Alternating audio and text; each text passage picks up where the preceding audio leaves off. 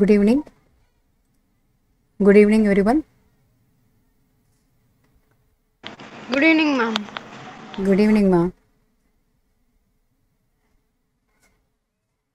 Evening, madam. Good evening.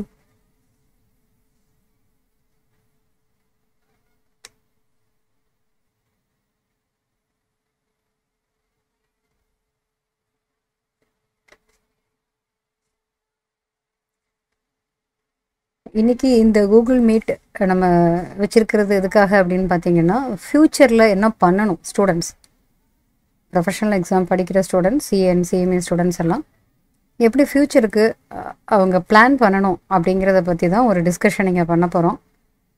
So இதில் உங்களுடைய already exam எழுதியிருக்கிற ஸ்டூடெண்ட்ஸ், கிளியர் பண்ணியிருக்கிற ஸ்டூடெண்ட்ஸ், படித்தது அவங்களுடைய எக்ஸ்பீரியன்ஸ் அதையும் ஷேர் பண்ணலாம். இப்போ புதுசாக இனிமேல் தான் எக்ஸாம் எழுத போகிற ஸ்டூடெண்ட்ஸ் அப்படின்னா அது அவங்கக்கிட்ட இருந்து கைடன்ஸ் நீங்கள் கேட்டுக்கலாம். அண்ட் வேறு ஏதாவது டவுட் இருந்தாலும் நீங்கள் கிளாரிஃபை பண்ணிக்கலாம். என்ன பண்ணலாம் ஃப்யூச்சரில் நம்ம சீக்கிரமே இந்த ப்ரொஃபஷனல் எக்ஸாம் முடிக்கணும் அப்படின்னா நம்ம அதுக்கு ப்ரிப்பரேஷன் என்ன பண்ணணும் அதை பற்றி தான் இந்த டிஸ்கஷன் இந்த மீட்டில் நம்ம பண்ண போகிறோம்.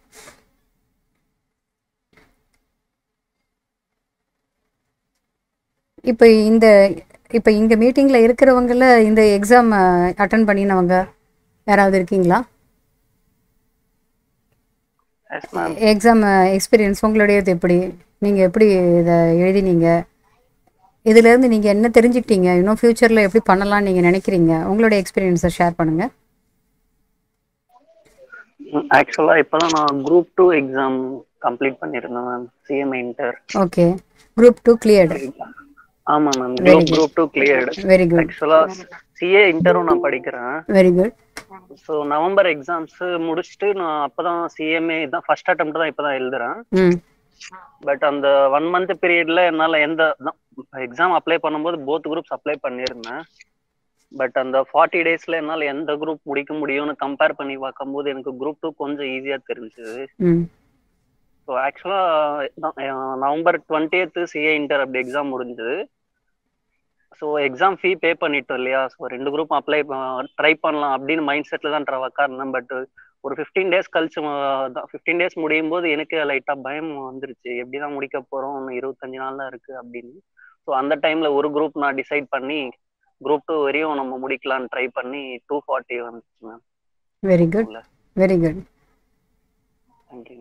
அதாவது இது சிஏ சிஎம்ஏ ரெண்டுமே சிலபஸ் வந்து மோரார்லெஸ் ஒரே மாதிரி இருக்கும். கிட்டத்தட்ட ஒரு 85 to 90% கிட்ட கூட சொல்லலாம் சிலபஸ் ஒரே மாதிரி இருக்கும். அதனால தான் ரெண்டுமே படிக்கிற ஸ்டூடெண்ட்ஸாக இருந்தாங்கன்னா கொஞ்சம் ஈஸியாக இருக்கும் கிளியர் பண்ணுறது. ரெண்டுக்குமே ஒரே பாடம் தான் படிக்க போகிறாங்க, பட் 2 எக்ஸாம் எழுத முடியும். ஸோ அது கொஞ்சம் ஈஸியாக இருக்கும். ஸோ சிஏவை கம்பேர் பண்ணும்போது எனக்கு சிலபஸ் ஈக்குவலாக இருந்துச்சு. But exam question paper setting வந்து ஓரளவுக்கு சிஎம் எனக்கு கொஞ்சம் ஈஸியாக இருந்துச்சு மேம். ஸோ அதுவும் கொஞ்சம் பெட்டர். 25 டேஸ்ல என்னால் கொஞ்சம் சீக்கிரமாக கிளியர் பண்ணுற மாதிரி இருந்துச்சு. எக்ஸாம் மட்டும் அந்த 25 டேஸ்ல மட்டும் ரொம்ப ஃபோக்கஸ்டா கன்சிஸ்டன்ஸா நம்ம டெய்லி ஒரு 8 to 10 ஹவர்ஸ் படிச்சா போதும். என் ஃப்ரெண்ட்ஸ்லாம் 14 to 15 ஹவர்ஸ் அப்படின்னு சொல்லுவாங்க. பட் எனக்குன்னு பாத்தீங்கன்னா 8 to 10 ஹவர்ஸ் வரையும் நம்ம கிளாரிட்டியா இருந்து கன்சிஸ்டன்ஸா படிச்சாவே நம்ம ஒரு குரூப் அந்த 25 டேஸ்ல என்னால் ஒரு குரூப் முடிக்க முடியுது மேம். ஸோ இப்போ இருக்கிற 3 months டைம்ல 2 குரூப்ஸ் கூட இப்போ ஃபர்ஸ்ட் டைம் அப்ளை பண்றவங்க இல்லை எழுதுறவங்க சிம்பிளா அந்த அதே கன்சிஸ்டன்சியோட படிச்சாங்கன்னா முடிக்கிறதுக்கு நிறைய சான்சஸ் இருக்கு. ஆமாம், படிக்கிறத நல்லா புரிஞ்சு படிக்கணும், ப்ராக்டிஸ் பண்ணணும். இந்த 2 இருந்ததுன்னா போதும். இப்போ சிஏ அண்ட் சிஎம்ஏ ஸ்டூடெண்ட்ஸு 2 பேரும், அதாவது சிஏ படிக்கிறவங்களாவும் இருக்கலாம், தனியாக சிஎம்ஏ மட்டும் படிக்கிறவங்களாவும் இருக்கலாம். But 2 இன்ஸ்டியூட்டுடைய மெட்டீரியலும் 2 இன்ஸ்டியூட்டுடைய revision test papers, previous year question papers இது எல்லாமே பார்க்கணும். 2 பேருமே 2 கோர்ஸுக்குமே உள்ளதை பார்த்தாங்கன்னா ரொம்ப ஈஸியாக கிளியர் பண்ணலாம். அதை எதுவுமே புரிஞ்சு படிக்கணும் அண்ட் ப்ராக்டிஸ் கண்டிப்பாக வேணும். Yes ma'am. படிக்கும் போது நம்ம தான் சிஏக்குனா day by day exam gap இருக்கு இல்லைங்களா மேம். ஸோ அந்த சிஎம்ஏக்கு நம்மளுக்கு அப்படி கிடையாது. ஸோ அப்படி பார்க்கும்போது நம்ம படிக்கும் போதே நோட்ஸ் வெறும் மெயின் பாயிண்ட்ஸ்ல அப்படியே அண்டர்லைன் பண்ணிக்கிட்டோம்னா இன்னும் சிம்பிளா நம்ம படிச்சது இப்போ எவ்வளவு படிச்சாலும் அந்த ஒரு நாள் முன்னாடி நம்ம ஃபுல்லா ரிவைஸ் பண்ணலன்னா வேஸ்ட் ஆகிடும் மேம். ஸோ படிக்கும் போதே நம்ம மெயின் பாயிண்ட்ஸோட எல்லாம் அண்டர்லைன் பண்ணிக்கிட்டு எக்ஸாம் பாயிண்ட் ஆஃப் வியூல இன்னும் கொஞ்சம் டீடைலா படிச்சுட்டு நோட்ஸ் ப்ரிப்பேர் பண்ணிக்கிட்டோம்னா நம்ம ஃபுல்லா ஒரு ரிவைஸ் பண்ற மாதிரி இருக்கும். எக்ஸாம் இன்னும் நல்லா பர்ஃபார்ம் பண்ணலாம். அது அடிக்கடி ஸ்டூடெண்ட்ஸுக்கு நான் சொல்லக்கூடிய அட்வைஸும் இதுதான். நான் படிக்கிற காலத்துலேருந்து இப்படி படித்தது தான். எது முக்கியமான பாயிண்ட்டோ அதை அண்டர்லைன் பண்ணிவிட்டு அதை படிக்கிறப்ப என்ன ஆகும்னா திருப்பியும் அதை ரிவிஷன் பண்ணுறப்ப ஃபுல் பேஜுமே நீங்கள் படிக்கணும்னு அவசியம் இல்லை. அந்த பேஜில் ஒரு 10 லைன் அண்டர்லைன் பண்ணியிருக்கீங்க அப்படின்னா அந்த 10 லைனை மட்டும் படிச்சிங்கன்னா அந்த பேஜில் இருக்கிறது எல்லாமே உங்களுக்கு ஈஸியாக ஞாபகம் வந்துடும். அப்போ இது ரிவிஷனுக்கும் ரொம்ப ஈஸியாக இருக்குது. எக்ஸாம் ரிவிஷன் இல்லாமல் போய் எழுதவே கூடாது. இது நான் அடிக்கடி ஸ்டூடெண்ட்ஸ்க்கு சொல்லக்கூடிய ஒரு அட்வைஸ். கண்டிப்பாக ரிவிஷன் வேணும். படிச்சுட்டு நேரடியாக போய் உட்காந்து எக்ஸாம் எழுதுறதுங்கிறது கூடவே கூடாது. வேற ஏதாவது ஸ்டூடெண்ட்ஸ்? சிஏ இன்டர் ஒரு குரூப் முடிச்சிட்டேன். இப்போ சிஎம்ஏ இன்டர்லயும் ஒரு குரூப் முடிச்சிருக்கேன். இப்போ Very good. கம்மிங் அட்டம்ப்ட்ல நெக்ஸ்ட் இன்னொரு சிஎல் ஒரு குரூப் இருக்கு, சிஎம்ஏலயும் ஒரு குரூப் இருக்கு. Very good. சிஎல் எந்த குரூப் முடிச்சிருக்கீங்க? குரூப் 1 கம்ப்ளீட் பண்ணிருக்கேன். Very good. Thank you ma'am. சொல்லுங்கம்மா. மேம் நான் சிஎம்ஏல குரூப் 1 கம்ப்ளீட் பண்ணியிருக்கேன். Very good. இது 3rd அட்டெம்ப்ட் மேம். நான் இப்போ தான் கம்ப்ளீட் பண்ணியிருக்கேன். சரி. சிலபஸ் வந்து நான் ஜாயின் பண்ணேன். ஆ குரூப் 2 வந்து அடுத்த ஜூன்ல வந்து நான் எழுத முடியுமா மேம்? குரூப் 2 அடுத்த ஜூன்னா 2024 கேட்குறீங்களாம்மா? ஆமாம் மேம். இல்லை, 2024 ஓல்டு சிலபஸோட எக்ஸாம் வந்து டிசம்பர் 2023 முடிஞ்சிருது. ஓல்டு சிலபஸில் இன்னும் அதை 2016 சிலபஸில் இன்னும் யார் கம்ப்ளீட் பண்ணாமல் இருக்காங்களோ அவங்கெல்லாம் இனிமேல் ஆட்டோமேட்டிக்காக 22 சிலபஸ்க்கு கன்வர்ஷன் ஆக வேண்டியது தான். இப்போ வரைக்கும் இன்ஸ்டியூட்டில் டிசம்பர் 2023 தான் லாஸ்ட் எக்ஸாம் ஃபார் 2016 சிலபஸ்னு சொல்லியிருக்காங்க. Okay ma'am. இப்போ நான் ஜூன்ல எழுதணும்னா அதுக்கான ப்ரிப்பரேஷன் எப்படி மேம் பண்றது? அந்த சிலபஸ்க்கு எப்படி பண்றது? எந்த சிலபஸ்? 16 சிலபஸ் தானே நீங்கள்? ஆமா மேம். இப்போ 16 சிலபஸ் தான். இப்போ இந்த ஜூனில் எழுதுறதுக்காக கேட்குறீங்களா? இல்ல மேம், அடுத்த ஜூன்ல எழுதுறதுக்காக. ஏன் நடுவில் 2 எக்ஸாம் இருக்கே உங்களுக்கு, அந்த எக்ஸாமில் எழுத முடியாதா? அது இல்லை மேம். இப்போ நான் எம்காம் சேர்ந்துட்டேன் மேம். எம்காம் ஜாயின் பண்ணிட்டேன். சரி. ஸோ அதனால இப்போ எனக்கு செமஸ்டர் போயிட்டு இருக்கு. அடுத்த பிளேஸ்மெண்ட் வரும். அதனால நான் அடுத்த ஜூன்ல எழுதலாம் அப்படின்னு சொல்லிட்டு இருக்கேன் மேம். அடுத்த ஜூனில் நீங்கள் எழுதுறதா இருந்தால் ஆட்டோமேட்டிக்காக 2022 சிலபஸ்க்கு கன்வர்ஷன் ஆகிடும்.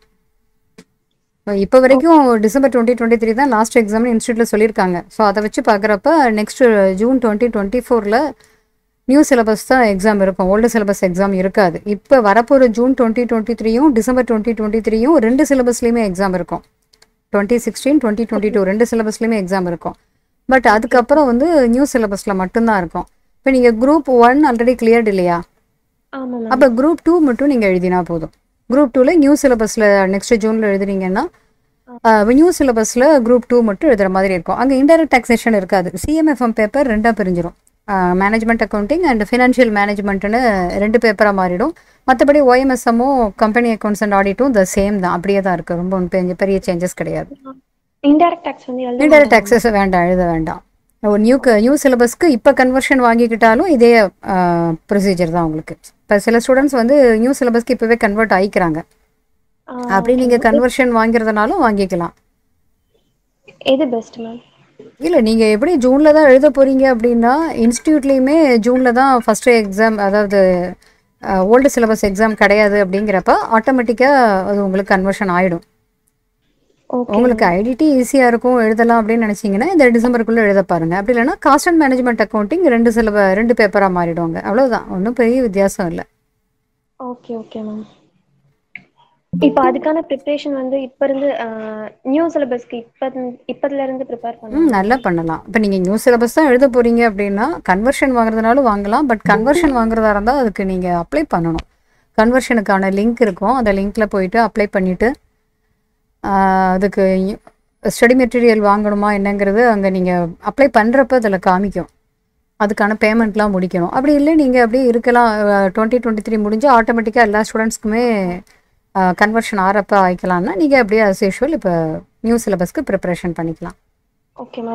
இப்போ நான் கன்வெர்ட் பண்ணணும் அப்படின்னா புக்ஸ் வந்து நான் கன்வெர்ட் பண்ணிட்டு தான் வாங்க முடியுமா? புக்ஸு வந்து வாங்கணும்னு அவசியம் இல்லை, நீங்களாவே படிக்கலாம். இது பிடிஎஃப் எடுத்தும் படிக்கலாம். பட் கன்வர்ஷனுக்கு அந்த லிங்க்கில் போகிறப்ப புக்ஸுக்கும் சேர்ந்து தான் பேமெண்ட் ஆப்ஷன் காமிக்குதுன்னு ஸ்டூடெண்ட்ஸ் சொல்கிறாங்க. அது என்னென்னு நீங்கள் அப்ளை பண்ணும்போது தான் நீங்கள் பார்க்கணும். Okay ma'am. Thank you ma'am.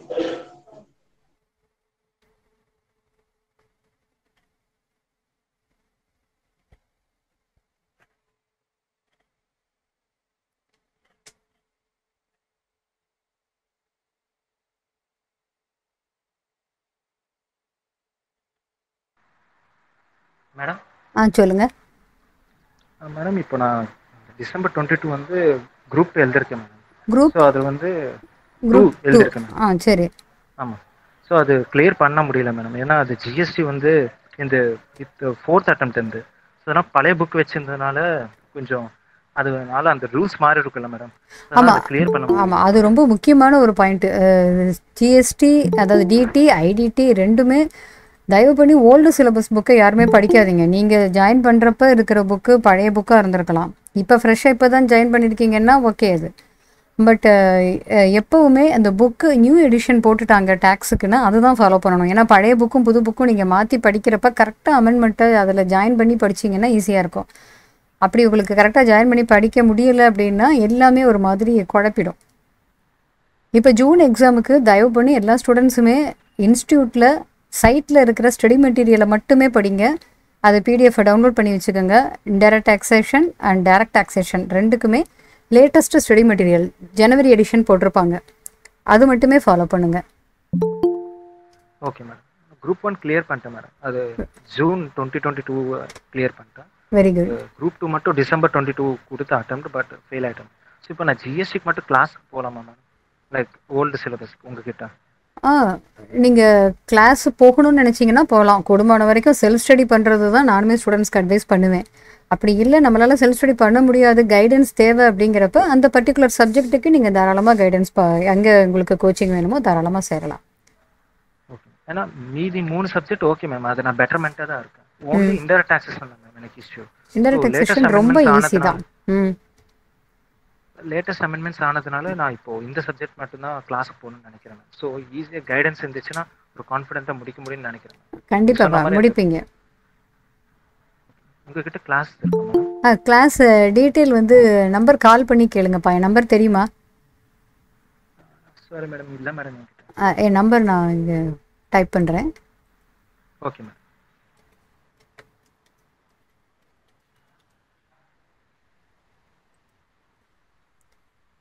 இந்த நம்பர் நீங்கள் வாட்ஸ்அப்போ இல்லை கால் பண்ணியோ கேளுங்க, டீட்டெயில்ஸ் நான் சொல்கிறேன்.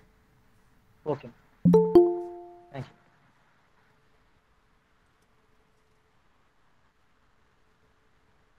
Thank you ma'am. சொல்லுங்கப்பா.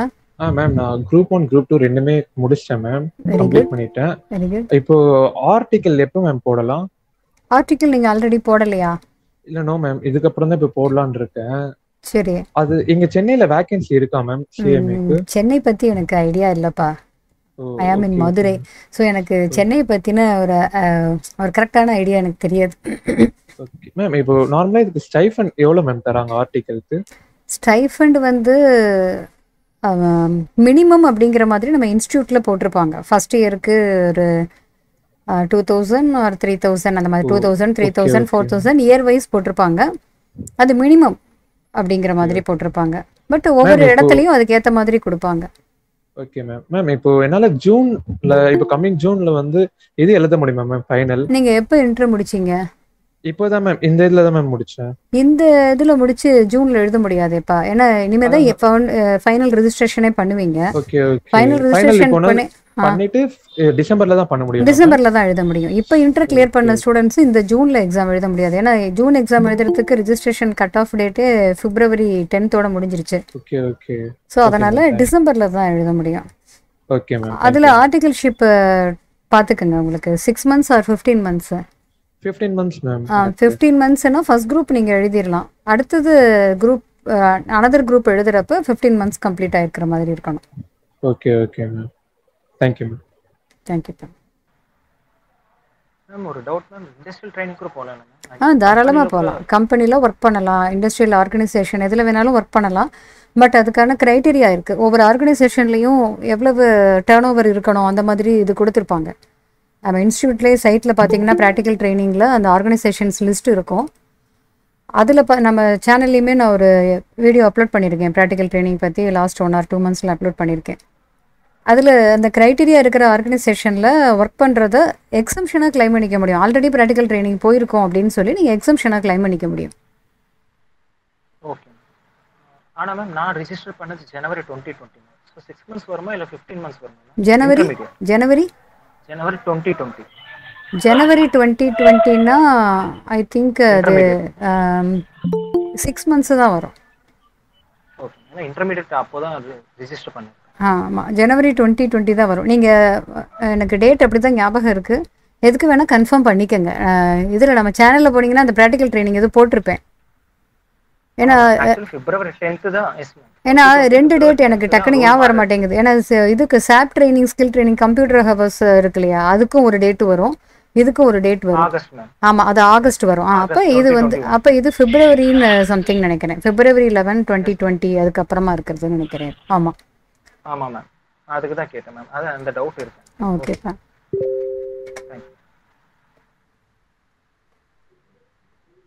Good evening. Good evening Durgesh, சொல்லுங்கப்பா. கிளியர் பண்ணிட்டேன் ma'am. Very good, very good, congratulations. Thank you.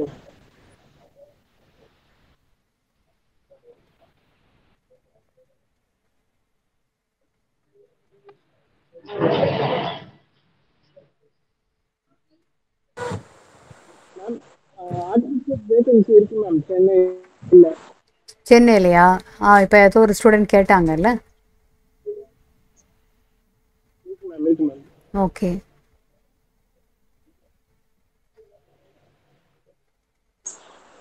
Ma'am சொல்லுங்கப்பா. மேம் இந்த டிசம்பர் 22ல வந்து குரூப் 3 எழுதியிருந்தேன் மேம். ஓகே. ஆல்ரெடி குரூப் 4 எல்லாமே ஃபர்ஸ்ட் டேர்ம்ல முடிச்சாச்சு மேம். இந்த தடவை வந்து காஸ்ட்ல மட்டும் 26 தான் வந்திருக்கு. ஆக்சுவலா நான் எழுதியிருந்தது நல்லா எழுதியிருந்தேன் மேம் இந்த தடவை. Cost audit, management ஆடிட்டா? அது cost ma'am, 15th paper. SCM, strategy cost management. Okay. ஆமாம். அது மத்த 3 சப்ஜெக்ட்லயும் வந்து 55 அபவ் மேம். ஓகே. இதுல வந்து நல்லா தான் எழுதியிருந்தேன். நேத்து ஆன்சர் கீ அனலைஸ் பண்ணி அந்த யூடியூப்ல போடுவாங்க மேம், அதை வச்சு செக் பண்ணப்பையும் 40 அபோவ்க்கு மேலதான் வருது மேம். கரெக்டா இருக்க ஆன்சர்ஸ் செக் பண்ணாலே. ஆனா எனக்கு போட்டிருக்கிறது 26 தான் போட்டிருக்காங்க மேம். நான் திருப்பி ரீவெரிஃபிகேஷன் போட்டிருக்கேன். ஏதாவது சான்ஸ் இருக்குமா மேம் அந்த மாதிரி? ஆக்சுவலாக இது ரீவெரிஃபிகேஷன் அப்படின்னா அது திருப்பி வேல்யூவேஷன் பண்ணுறது கிடையாதுப்பா. அது ஜஸ்ட் டோட்டலிங் எரர் இருந்தால் அது கரெக்ஷன் பண்ணுவாங்க. சப்போஸ் ஏதாவது ஒரு கொஸ்டின் உங்களுக்கு கரெக்ஷன் ஆகாமல் இருந்திருந்ததுன்னா அந்த கொஸ்டினை கரெக்ஷன் பண்ணுவாங்க. Okay ma'am. அதுதான் அங்கே ரீவெரிஃபிகேஷன் அப்படின்னு சொல்கிறது. ஸோ அதில் பை சான்ஸ் உங்களுக்கு ஏதாவது மார்க் வந்தால் வரலாம். Okay ma'am. அதான் ஆன்சர் கீ அனலைஸ் பண்ணி பார்க்கும்போது அந்த இதை வச்சு பார்க்கும்போது கரெக்டா இருக்க சம்ஸோட டோட்டலே வந்து அபோவ் 35க்கு மேல வருது மேம். ஆனா வெறும் 26 தான் வந்திருக்கு. அது எதுவும் நம்பர் மிஸ்டேக்கா இருக்குமா என்னன்னு தெரியல மேம். அதான் போட்டிருக்கோம் திருப்பி. Okay okay. இன்னைக்கு ரீவெரிஃபிகேஷன் விண்டோ இன்னைக்கு ஓபன் பண்ணிட்டாங்க சைட்ல.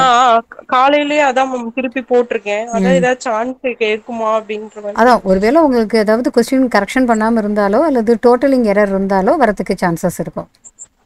Okay ma'am. Okay, thank you ma'am. தேங்க்யூப்பா.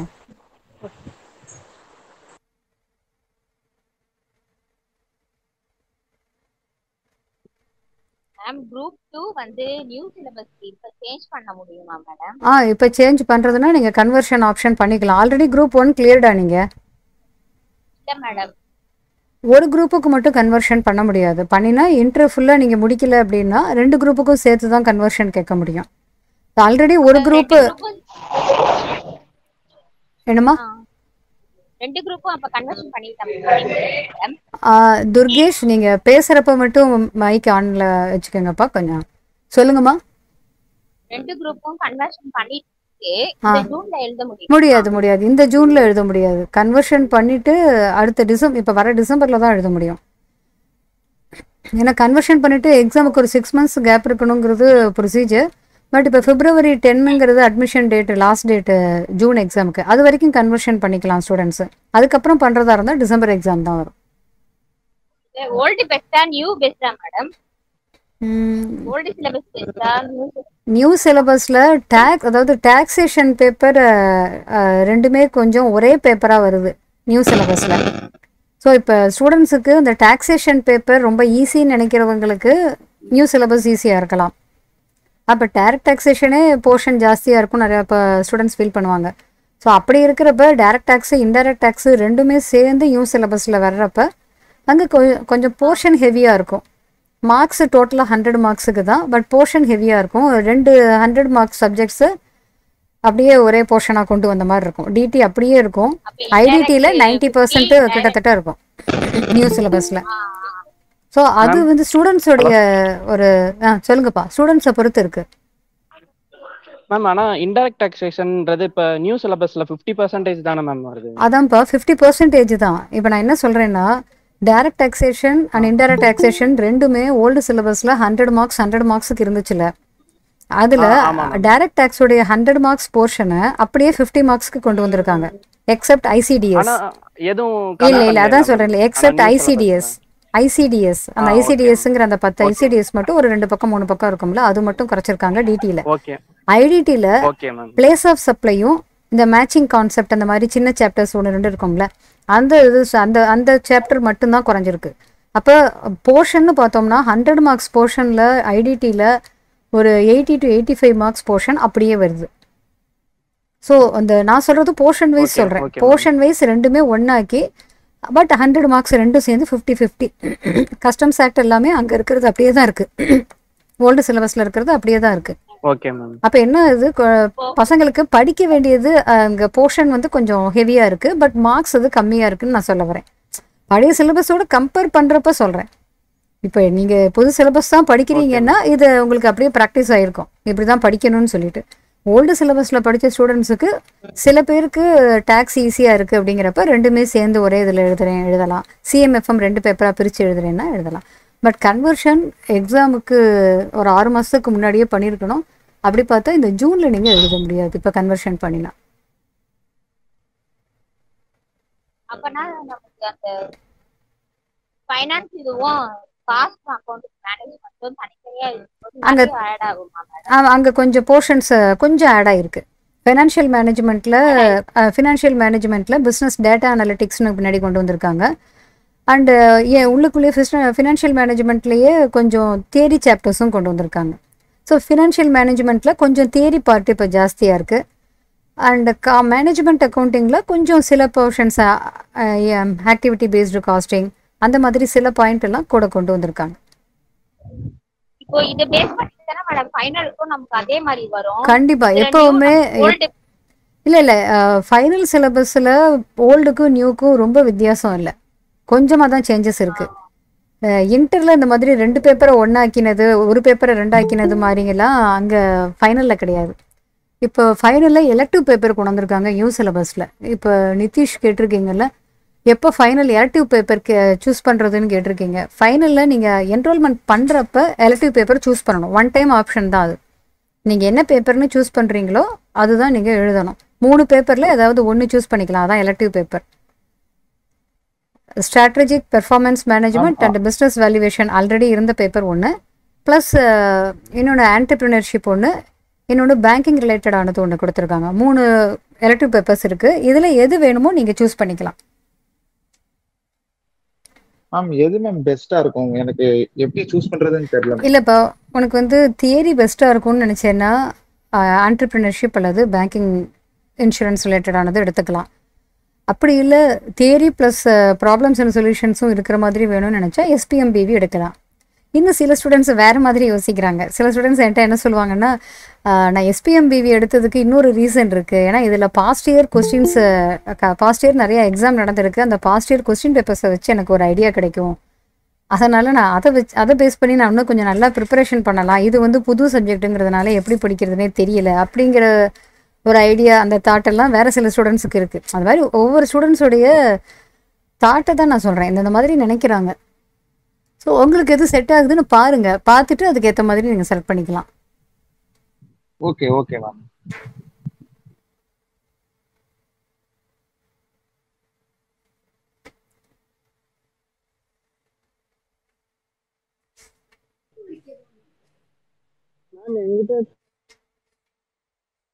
துர்கேஷ் நீங்கள் சொல்கிறது விட்டு விட்டு கேட்குதுப்பா. என்கிட்ட வந்து CMA நோட்ஸ் இருக்கு மேம்.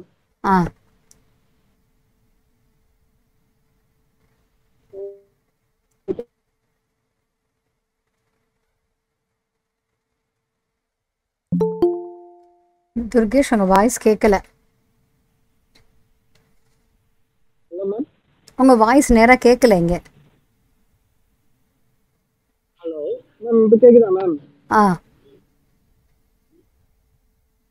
என்கிட்ட சில சிஎம்ஏ நோட்ஸ் இருக்கு ma'am, intermediate portion both குரூப்ஸ்க்கு annual notes. So யாருக்கு வேணும்னா சொல்லுங்க, I can share.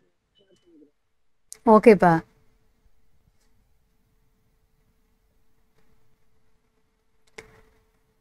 Gautham, group 1 யாராவது கிளியர் பண்ணியிருந்தீங்கன்னா லா எப்படி எழுதணும்னு சொல்லி யாராவது டிப்ஸ் கொடுங்க அப்படின்னு கேட்டிருக்காங்க.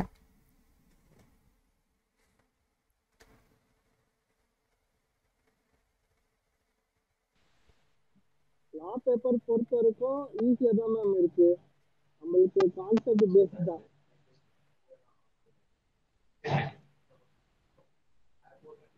ஹலோ சொல்லுங்கப்பா. மேம், நான் வந்து குரூப் 1 கிளியர் பண்ணிட்டேன் மேம். ஸோ எனக்கு தெரிஞ்ச வரைக்கும் லா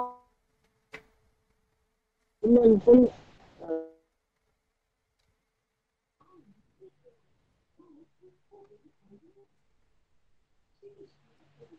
துர்கேஷ் உங்க வாய்ஸ் நேரா கேட்கல.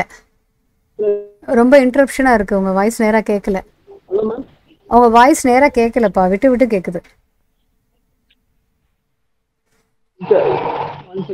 இப்போ கேக்குதா மேம்? கேக்குது, அப்புறம் கொஞ்ச நேரத்துல அது வாய்ஸ் ரொம்ப லோவாயிடுது, கேட்க மாட்டேங்குது. அதான் மேம், லா பொறுத்த வரைக்கும் பிரசன்டேஷன் இம்பார்ட்டன்ட் மேம். அதே மாதிரி கம்பெனிஸ் ஆக்ட் வந்து டைரக்டர்ஸ் அண்ட் கம்பெனிலாம் ஃபுல்லாக சொல்லணும் மேம். அண்ட் ரைட்டிங் ப்ராக்டிஸ் வேணும் மேம். ஒரு செக்ஷன் வந்து லிஸ்ட் போட்டு இந்த இந்த செக்ஷனுக்கு என்ன டைட்டில் அது ஒரு நோட்ல எழுதிட்டோம்னா கடைசி முடிச்சுன்னா it will be very helpful ma'am. Okay.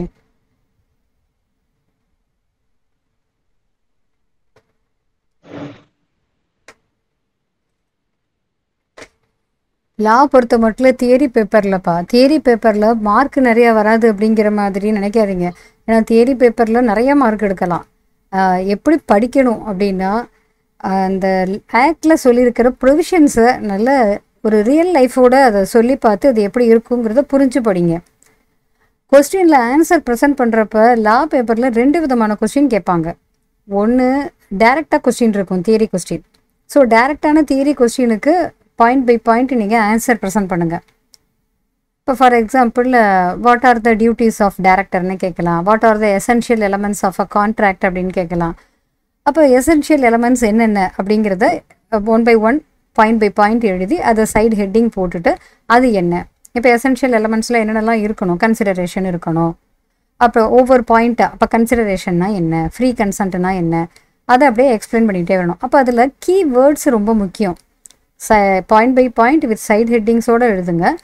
Key terms எதுவுமே விட்டுறாமல் எழுதுங்க. கீ டேர்ம்ஸ் அப்படின்னா அந்த ஆக்டில் நான் ஏற்கனவே ஒரு வீடியோ போட்டிருக்கேன், லாலெலாம் எப்படி 70+ எடுக்கலாம், எப்படி ஆன்சர் ப்ரெசென்ட் பண்ணணும்னு ஒரு கொஸ்டின் எடுத்து வச்சு நான் எக்ஸ்பிளைன் பண்ணியிருப்பேன். அது ஆல்ரெடி நீங்கள் பார்க்கலன்னா பாருங்கள், உங்களுக்கு யூஸ்ஃபுல்லாக இருக்கும். ஸோ அந்த கீ வேர்ட்ஸ் அப்படிங்கிறது முக்கியமான அந்த டேர்ம், அதை நீங்களாக மாற்றி எழுதக்கூடாது. அந்த டேர்மை நம்ம தான் அதில் கண்டிப்பாக அந்த டேர்ம்ஸை யூஸ் பண்ணியே ஆகணும். இப்போ கேஸ் ஸ்டடி கொஸ்டினாக இருக்குது அப்படின்னா அங்கே கேஸ் ஸ்டடியை 3 ஹெட்டிங்கில் பிரிச்சுக்கோங்க. அந்த கேஸ் ஸ்டடி ரிலேட்டடாக, கேஸ் ஸ்டடினா என்ன, ஒரு ரியல் சுச்சுவேஷன் ஒன்று கொடுத்துருப்பாங்க, இன்றைக்கி நடைமுறையில் நடக்கிற மாதிரி ஒரு கதை மாதிரி கொடுத்துருக்காங்கன்னு வச்சுக்கோங்க. அதில் என்ன சொல்லியிருக்காங்க, ஆக்டில் அதுக்கும் என்ன சம்மந்தம் இருக்குது அப்படிங்கிற மாதிரி கொஸ்டின் கேட்டிருப்பாங்க. அதில் கடைசியில் உங்களோட கன்க்ளூஷன் கொடுக்குற மாதிரியும் ஒரு அந்த கொஸ்டினில் இருக்கும். இப்போ ஃபஸ்ட்டு என்ன பண்ணணும், அது என்ன ப்ரொவிஷன், எந்த ஆக்டில் இருக்கிற என்ன ப்ரொவிஷன் அப்படிங்கிறத எக்ஸ்பிளைன் பண்ணுங்கள். செகண்ட் பார்ட்டில் கொடுத்துருக்கிற கொஸ்டின், கேஸ் ஸ்டடி கொஸ்டினையும் அந்த ப்ரொவிஷனையும் கம்பேர் பண்ணி செகண்ட் பார்ட்டை முடிங்க. தேர்டு பார்ட்டில் கன்க்ளூஷன், நீங்கள் ஆன்சரில் அவங்க என்ன கேட்டிருக்காங்க, இந்த கான்ட்ராக்ட் வேலிடா அப்படிங்கிற மாதிரி ஏதாவது கேட்டிருப்பாங்க, அது வேலிடா இன்வேலிடா அப்படிங்கிறத கடைசியில் அந்த ஆன்சரை நீங்கள் முடிக்கணும். ஸோ இந்த மாதிரி 3 ஹெட்டிங் கொடுத்து நீட்டாக போடுங்க. செக்ஷனை பொறுத்த மட்டும் இல்லை, தப்பான செக்ஷனை எக்காரணம் கொண்டு கோட் பண்ணிடாதீங்க. எப்போவுமே தப்பான செக்ஷன் நீங்கள் எக்ஸாமில் எழுத உட்காடுறீங்க, ஐயோ இந்த செக்ஷனாக இருக்குமா, ஐயோ இந்த செக்ஷனாக இருக்குமா, குழப்பமா இருக்கேன்னா தயவு பண்ணி விட்டுருங்க. அந்த செக்ஷனை எழுதாதீங்க. செக்ஷனை எழுதினாலும் பரவாயில்ல, ஃபுல் மார்க் கிடச்சிரும் உங்களுக்கு. அதாவது as per the provisions of the particular act நேமை போட்டு எழுதிருங்க. ஒருவேளை ப்ரொவிஷனை கரெக்டாக எழுதிட்டு செக்ஷனை தப்பாக போட்டிங்கன்னா மொத்த ஆன்சரும் தப்பாக போயிடும். அதனால் அந்த தப்பை மட்டும் எப்போவுமே செய்யக்கூடாது. செக்ஷனை புரிஞ்சு படிங்க. கரெக்டான செக்ஷன்னு தெரிஞ்சதுன்னா தயங்காமல் கோட் பண்ணுங்கள். அதுவும் ஒரு நல்ல இம்ப்ரெஷன் தான் எக்ஸாமினருக்கு. அது பார்க்குறப்ப நல்லா எழுதியிருக்காங்கங்கிறது. இந்த மாதிரி ஒரு ப்ரெசன்டேஷன் பெஸ்ட்டாக இருக்கணும். கேட்டிருக்கிறதுக்கு ஏற்ற மாதிரி ஆன்சர் இருக்கணும். அது தேவையில்லாத ஆன்சர்லாம் அதில் ப்ரெசன்டேஷன் பண்ணக்கூடாது. இப்படிலாம் இருந்தால் லாவில் நிறைய மார்க் எடுக்கலாம். மேடம் அப்புறம் நான் காமர்ஸ் ஸ்டூடெண்ட் மேடம் நாங்க. ஆனா ஃபைனான்சியலை பொறுத்த வரைக்கும் ஓரளவுக்கு எனக்கு புரிஞ்சு ஃபண்டமெண்டல் ஒண்ணுமே இல்லை. இங்க எனக்கு தெரிஞ்சு நான் காமர்ஸ் ஸ்டூடெண்ட் நிதிஷ் ஃபர்ஸ்ட் அட்டெம்ப்ட்லயே நீ கிளியர் பண்ணல. ஃபைனான்சியல் அக்கவுண்டிங் கஷ்டமா? இல்ல அப்படிலாம் இல்ல. அதனால ஃபைனான்சியல் அக்கவுண்டிங்கிறது வந்து எனக்கு பொறுத்த மட்டும் நான் காமர்ஸ் ஸ்டூடெண்ட்ஸுங்கிறவங்க ஃபர்ஸ்ட் அட்டெம்ப்ட்லயே நிறைய பேர் கிளியர் பண்றாங்க. அதனால ஹேமலதா நீங்க நான் காமர்ஸ்னு நினைச்சு தயங்கவே செய்யாதீங்க. கண்டிப்பா நீங்க முடிப்பீங்க. அக்கவுண்ட்ஸுங்கிறது ஒண்ணுமே இல்லம்மா, அது பேசிக்ல இருந்து பிளஸ். ஆனா அவங்க கேக்குற சம்ம நம்ம வொர்க் அவுட் பண்ணா ஆன்சரே வர மாட்டேங்குது. அப்படி இல்லை, அதுக்கு நீங்க பிராக்டிஸ் பண்ணணும். உங்களுக்கு கான்செப்ட் புரிஞ்சா மட்டும் பத்தாது, அதை நிறைய ப்ராக்டிஸ் பண்ணணும். சம்ஸை நிறைய ஒர்க் அவுட் பண்ணி பார்க்கணும். இந்த டயத்துக்குள்ளே அது 3 மணி நேரத்துக்குள்ளே நீங்கள் இந்த ஆன்சர் எல்லாம் எழுதி முடிக்கணும். அப்படிங்கிறப்ப அது ரொம்ப கஷ்டமான விஷயம் இல்லை. அதுதான் அதான் நீங்கள் ப்ராக்டிஸ் பண்ணினீங்கன்னா இன்னும் ஈஸியாக இருக்கும். ஏன்னா ஸ்டூடெண்ட்ஸே நம்ம ஒவ்வொரு டைப்பாக பிரிக்கலாம். நல்லா படிச்சிருப்பாங்க ஆனால் ப்ரெசன்டேஷன் பண்ண தெரியாது. ஒருத்தங்க அழகாக ப்ரெசன்டேஷன் பண்ணுவாங்க ஆனால் அவங்களால நேராக படிச்சிருக்க மாட்டாங்க, ப்ரொவிஷன்ஸே தெரிஞ்சிருக்காது. அப்போ இந்த ரெண்டுமே வேணும். இந்த ரெண்டும் இருந்தால் தான் நம்ம ஈஸியாக கிளியர் பண்ண முடியும். அந்த 3 ஹவர்ஸ்க்குள்ளே அவங்க கேட்டிருக்கிற கொஸ்டினில் எல்லா ஆன்சரும் நம்ம கரெக்டாக கொடுக்கணும். மேம் சொல்லுங்கப்பா. மேம் குரூப் 2ல சிலபஸ் 2016 விட 22ல அதிகமாக போர்ஷன்ஸ் இருக்கா மேம்? இல்லைம்மா, அதிகமான போர்ஷன்ஸை வந்து ரொம்ப அதிகமாகலாம் கிடையாது. ஏன்னா ஐடிடியே சுத்தமாக எடுத்துட்டாங்க அங்கேருந்து. மற்றபடி ஓஎம்எஸ்எம்மும் கம்பெனி அக்கௌண்ட்ஸும் சேம் தான். அங்கே எந்த சேஞ்சஸும் பெருசாக எதுவும் சேஞ்சஸ் இல்லை. மேனேஜ்மெண்ட் அக்கௌண்டிங்கு சிஎம் எஃப்எம்னு 2 இருந்ததை கான்ஸ்டன்ட் மேனேஜ்மெண்ட் அக்கௌண்டிங்னு ஒரு பேப்பராகவும் ஃபினான்ஷியல் மேனேஜ்மெண்ட்டை தனியாக ஒரு பேப்பராகவும் வச்சு அதில் கொஞ்சம் கொஞ்சம் ஆட் பண்ணியிருக்காங்க. அவ்வளோதான், ரொம்ப பெரிய சேஞ்சஸ் எல்லாம் இல்லை. Okay ma'am, okay ma'am.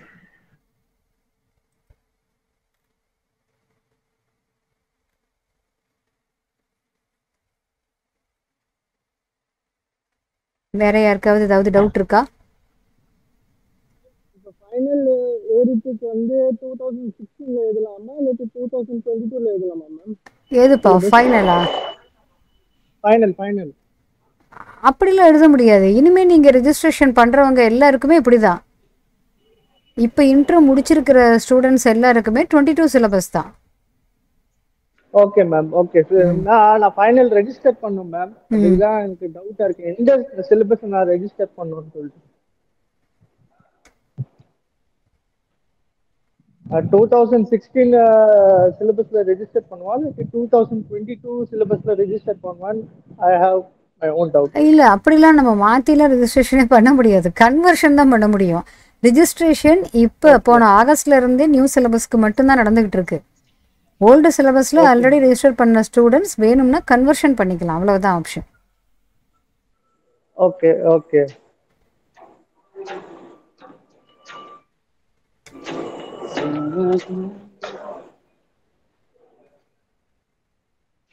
நான் நியூ சிலபஸ் புக்ஸ் கூட பார்த்தேன் மேம், பிடிஎஃப்ல. ஆல்மோஸ்ட் ஸ்கேனர்ல உள்ள சம்ஸ் கூட அதுலயே இன்க்ளூட் பண்ணிருக்காங்க மேம். லைக் ஃபார் எக்ஸாம்பிள் அப்புறம் சிஏ மெட்டீரியல்ல என்னென்ன அது இன்க்ளூட் பண்ணிருக்காங்க, ஒர்க் புக்ல என்ன சம்ஸ் இருக்கோ அதெல்லாம் இன்க்ளூட் பண்ணிருக்காங்க மேம், வித் ஆன்சர். ஓகே. வேற யாராவது உங்க வியூஸ் ஏதாவது சொல்றதுன்னா சொல்லலாம், அதாவது டவுட் இருந்தா கேட்கலாம். மேடம் 3 மந்த்ஸ் தான் இருக்கு ஜூன்ல எக்ஸாம்னா 8 பேப்பர் எழுத முடியுமா மேடம்? என்ன ஒரு குரூப் எழுத போறீங்களாப்பா? 2 குரூப் எழுதுனா 2 குரூப் எழுதுறதுக்கு படிச்சிருக்கீங்களா? குரூப் 1 ஓரளவு பார்த்துருக்கேன். சரி. குரூப் 2ல 2 கிளாஸ் தான் ஓரளவு பண்ணியிருக்கேன். இன்னும் 2 சப்ஜெக்ட் தொடவே இல்லை. இல்லை, என்னோட அட்வைஸ் என்ன அப்படின்னா, 2 குரூப்பும் எழுதுறதா இருந்தா ஒரு குரூப் நல்லா தெரிஞ்சிருக்கு அப்படின்னு சொன்னா இன்னொரு குரூப் இந்த 3 மந்த்ஸில் ஃபுல்லாக படிக்க முடிஞ்சா படிக்கலாம். எனக்கு 2 குரூப்லேயுமே நேராக தெரியாது அப்படின்னு சொன்னால் ஒரு குரூப் எடுத்து அதை மட்டும் படித்து ஈஸியாக முடிக்கிறதுக்கு வழியை பார்க்கணும். அதுதான் பெஸ்ட்டு. ஏன்னா ஏற்கனவே ஒரு குரூப் இன்னும் 3 மந்த்ஸ் நமக்கு இருக்குது. இப்போ நீங்கள் ஒரு குரூப் தான் எழுத போகிறீங்க, இன்னும் ஒன்றுமே படிக்கலை அப்படின்னாலும் இப்போலேருந்து ஸ்டார்ட் பண்ணாலும் இந்த 90 டேஸ் இன்னும் நமக்கு 100 டேஸ் கிட்டத்தட்டவே இருக்குது. இன்றைக்கி கூட ஒரு ஸ்டூடெண்ட் வந்து 100 டேஸ் பிளான் யூடியூப்பில் இருக்கிறத நான் யூஸ் பண்ணிக்கலாமான்னு சொல்லி கேட்டிருந்தாங்க. தாராளமாக பண்ணாலும் எக்ஸாமுக்கு தாராளமாக நமக்கு 100 டேஸ் கிட்ட இருக்குது. மேபி ஜூலை ஃபஸ்ட்டு வீக் தான் எக்ஸாம் இருக்குங்கிற மாதிரி தான் சொல்லியிருக்காங்க. ஸோ அப்படி இருக்கிறப்ப இன்னும் தாராளமாக 3 மந்த்ஸ் இருக்குது. பட் இந்த 3 மந்த்ஸுமே படிக்கிறதுக்கு டைமை ஒதுக்காமல் முதல்ல ஒரு 2 மாதத்துக்குள்ளே படித்து முடிக்கிற மாதிரி வச்சுக்கிட்டு லாஸ்ட் மந்த் ரிவிஷனுக்குன்னு வச்சுக்கோங்க. ஃபுல்லாகவே இதுக்கு மட்டும் டைம் ஸ்பெண்ட் பண்ணால் படிக்கலாம். நீங்கள் வெளியில் வேலைக்கு போகிறீங்க, காலேஜுக்கு போகிறீங்க, வேறு ஏதாவது பண்ணிகிட்டு இருக்கீங்க அப்படின்னு சொன்னால் இந்த 3 மந்த்ஸ் அப்படிங்கிறதுல ஒரு பாதி ஒரு கிடைக்கிற நேரத்தில் எல்லாம் நீங்கள் படிச்சிங்கன்னா, நல்ல எஃபோர்ட் போட்டு படிச்சிங்கன்னா முடிக்கலாம். சும்மா கேஷுவலாக 1 hour 2 hour படிக்கிறேன், ஏனோ தானே படிக்கிறேன்னு சொன்னால் அந்த 3 மந்த்ஸுங்கிறது கொஞ்சம் படித்து முடிக்கிறது கஷ்டம். ஸோ 2 குரூப் அப்படின்னா என்னுடைய அட்வைஸ் என்னென்னா, ஆல்ரெடி ஒரு குரூப் நல்லா தெரியும் அப்படின்னு சொன்னால் இன்னொரு குரூப்பில் நீங்கள் சைட் பை சைட் படிச்சுக்கிட்டே ஃபஸ்ட் குரூப்பை ரிவிஷன் பண்ணிவிட்டு 2 குரூப்பும் எழுதலாம். ஸோ எப்போவுமே எழுதுறதுக்கு முன்னாடி யோசிங்க, உங்களால் எது முடியும்னு யோசிங்க. ஒரு குரூப் முடியுமா, 2 குரூப் முடியுமா? ஏன்னா எழுதுறது முடிக்கிறதுக்காகத்தான் நம்ம எழுதுகிறோம். ஸோ பிளான் பண்ணி அதை பாஸ் பண்ணணும் அப்படிங்கிற எய்மோடு எழுதுங்க, கண்டிப்பாக முடிக்க முடியும். சும்மா போய் நம்ம எழுதி பார்த்துட்டு வரலாம் அப்படிங்கிற மாதிரி ஒரு எப்படி சொல்கிறது, ட்ரையல் அண்ட் எரர் மெத்தட்லாம் சொல்லுவோம்ல, அந்த மாதிரிலாம் ரிஸ்க் எடுக்க வேண்டாம் அப்படிங்கிறது என்னுடைய ஒரு ஒப்பீனியன். அவ்வளவுதான். அப்புறம் நம்ம புக்ல இருக்க சம்ஸ் மட்டும் போட்டு ஒர்க் அவுட் பண்ணி பார்த்தா போதுமா, இல்ல ஸ்கேனரும் சைட் பை சைட் பார்க்கணும்? புக்கில் இருக்கிறத முதல்ல பார்த்துருங்கப்பா. புக்கில் இருக்கிற எல்லா சம்ஸும் ஒர்க் அவுட் பண்ணி பார்க்கணும். அதோட சிஏ மெட்டீரியலில் இருக்கிறதும் பாருங்கள்.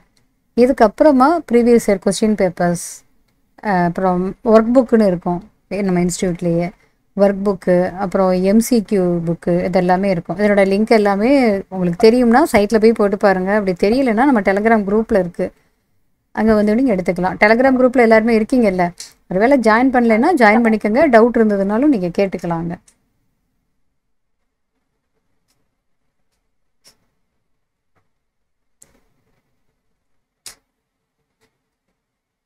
அதனால் எதுவுமே எழுதி எழுதி பாருங்கப்பா.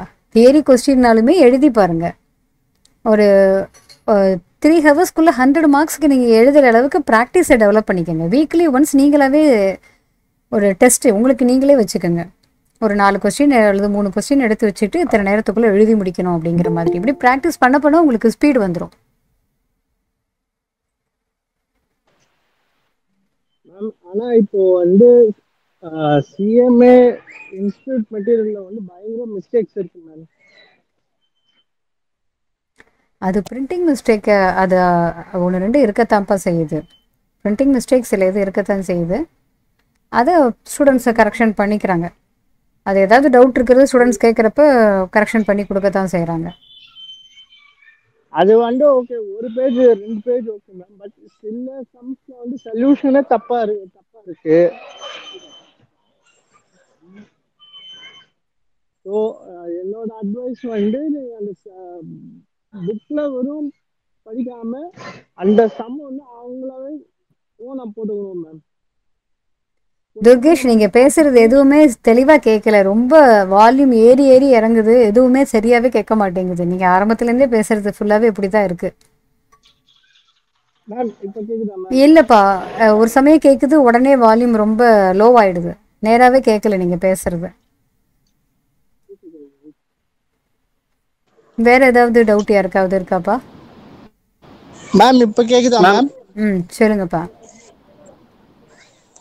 அதான் மேம் நம்ம இன்ஸ்டிடியூட் மெட்டீரியல்ல வந்து சில சொல்யூஷன்ஸ்லாம் கொஞ்சம் ராங்கா தான் மேம் இருக்கு.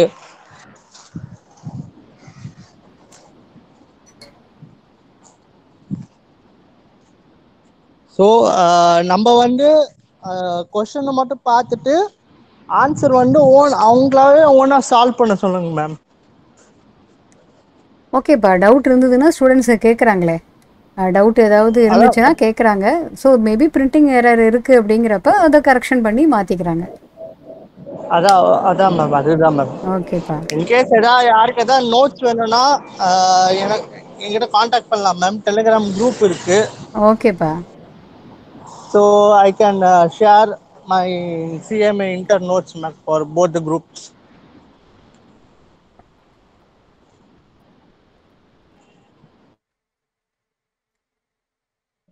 மேம் இப்போ ரீவேல்யூஷன் போட்டால் எப்போ மேம் வரும்? ரீவேல்யூவேஷன் வந்து ரீவேல்யூவேஷன் இல்லை, ரீவெரிஃபிகேஷன். ஸோ ரீவெரிஃபிகேஷனுக்கு அப்ளை பண்ணுறப்ப அது ரிசல்ட் வரத்துக்கு கொஞ்சம் டைம் எடுக்கும்ப்பா. அதுக்குள்ளே எக்ஸாம் விண்டோ கூட க்ளோஸ் ஆகிடும். எக்ஸாம் விண்டோ இந்த வாரத்தில் ஓப்பன் பண்ணுவாங்க. எக்ஸாம் அப்ளிகேஷன் விண்டோ ஓப்பன் பண்ணுவாங்க. ஸோ எக்ஸாம் அப்ளிகேஷன் போடுறத போட்டுருங்க அப்படின்னு அதுலேயே போட்டிருப்பாங்க. ரீவெரிஃபிகேஷனுக்கு அப்ளை பண்ணுறப்ப எக்ஸாம் அப்ளிகேஷனை சைடில் ஸ்டூடெண்ட்ஸ் போட்டுக்கலாம். ஒருவேளை அவங்களுக்கு ரிசல்ட் மாறி இருக்கு, குரூப் கிளியர் பண்ணிட்டாங்க அப்படின்னு சொன்னால் எக்ஸாம் ஃபீஸ் அவங்களுக்கு ரீஃபண்ட் பண்ணிடுவாங்க. Okay ma'am. அதனால் அது ரிசல்ட் வரத்துக்கு கொஞ்சம் டிலே ஆகும். எக்ஸாம் விண்டோலாம் க்ளோஸ் ஆனதுக்கு அப்புறம் கூட வரத்துக்கு வாய்ப்பு இருக்குது. ஸோ அதுக்காக எக்ஸாம் அப்ளிகேஷனை பண்ணாமல் இருக்க வேண்டாம், பண்ணலாம் ஸ்டூடெண்ட்ஸுங்களும் அட்வைஸ் பண்ணி வைப்பாங்க. நோட்டிஃபிகேஷன்லேயே இருக்கும். Okay ma'am. மேம் இப்போ அந்த ரீவெரிஃபிகேஷன் வந்து நிறைய ஹோப் வச்சுக்க வேண்டாம் மேம். ஏன்னா என்னோட எக்ஸ்பீரியன்ஸ்ல சொல்றேன், லாஸ்ட் 2 அட்டெம்ப்ட்ஸும் 195 வாங்கினேன் மேம். அதுக்கு தான் இப்போ ஸ்டூடெண்ட்ஸ் அதான் இப்போ ஸ்டூடெண்ட்ஸ் கேட்டாங்கல்ல, அதானே நான் சொன்னேன். அதாவது இது வந்து ரீவெரிஃபிகேஷனுங்கிறது கரெக்ஷன் பண்ணாமல் இருக்கிற கொஸ்டினாக இருந்ததுன்னா கரெக்ஷன் பண்ணுறதுக்கும், டோட்டலிங் எரர் இருந்துச்சுன்னா அந்த டோட்டலிங் எரரை கரெக்ஷன் பண்ணி கொடுக்குறதும் தான் ரீவெரிஃபிகேஷன். மேக்ஸிமம் அதுக்கு சான்சஸ்ஸு ரொம்ப ரொம்ப கம்மி தான். ஏன்னா யாருமே கொஸ்டின் வெரிஃபை பண்ணுறவங்க கொஸ்டின் எதுவும் கரெக்ஷன் பண்ணாமல் இருக்க போகிறது இல்லை, டோட்டலிங்கும் தப்பாக பண்ண போகிறது இல்லை. அந்த ஒரு ரீசன்னால தான் நமக்கு ரீவெரிஃபிகேஷனில் நிறையா மார்க் வரலை அப்படின்னு, திருப்பி மார்க் வரலைன்னு ஸ்டூடெண்ட்ஸ் சொல்கிறது. So chances of increase in marks அப்படிங்கிறது டோட்டலிங் எரர் ஆர் ஒரு பேப்பர் வந்து அதாவது தட் மீன்ஸ் ஒரு கொஸ்டினை ஒமிஷனாக கரெக்ஷன் பண்ணாமல் விட்டுருந்தாங்கன்னா வந்தால் தான் அந்த மார்க் உண்டு. சொல்லுங்கப்பா. துர்கேஷ் உங்களோட கொஞ்சம் மியூட் போடுங்க, ஸ்டூடெண்ட் சொல்றது கேட்கல. இன்னொரு ஸ்டூடெண்ட் ஏதோ சொல்றாங்க. சொல்லுங்கம்மா. லா பேப்பருக்கு கொஞ்சம் படிக்க டிப்ஸ் சொல்லுங்க மேம்.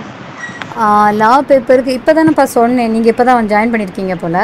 ஒன்றும் இல்லை, லா பேப்பருக்கு படிக்கிறப்ப ஒவ்வொரு ஆக்டையுமே அந்த ப்ரொவிஷனை ரியல் லைஃபோட சொல்லி எக்ஸாம்பிளோட புரிஞ்சு படிங்க.